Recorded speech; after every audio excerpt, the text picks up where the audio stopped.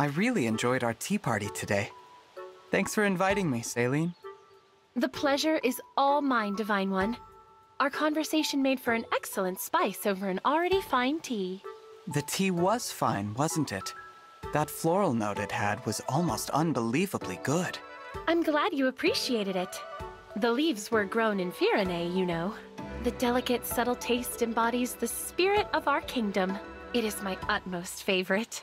Yeah, I've heard the Firenese prefer the pastoral life over any kind of open conflict. That really came through in this tea. There's a Firenese folktale I think you might find interesting.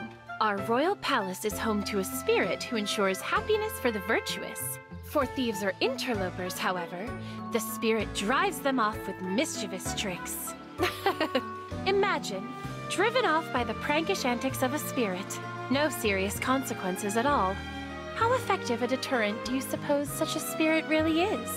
Even so, it's a lovely story. It's the kind of good-hearted tale that reflects the Firenese character, I think. Yes. Yes, it is. Well then, we must have tea together again sometime, Divine One.